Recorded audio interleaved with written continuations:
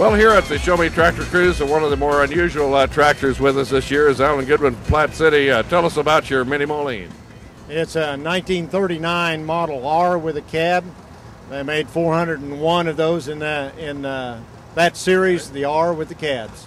So this is a pretty unique model. There's not too many of them left alive then. Not too many, no. That would be correct. In fact, this tractor came locally from where I grew up in Martinsville area. That's where I went to high school. It had on the gas tank, I could see where the cab had fit around it. Right. So I immediately started looking for a cab for it.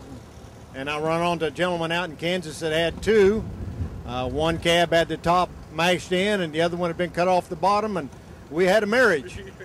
You got them all put together. So how do you like riding in the Show Me Tractor Cruise? I love it. You know, it's a great cause, great people here, and look at all the tractors, antique tractors. It just couldn't be any better.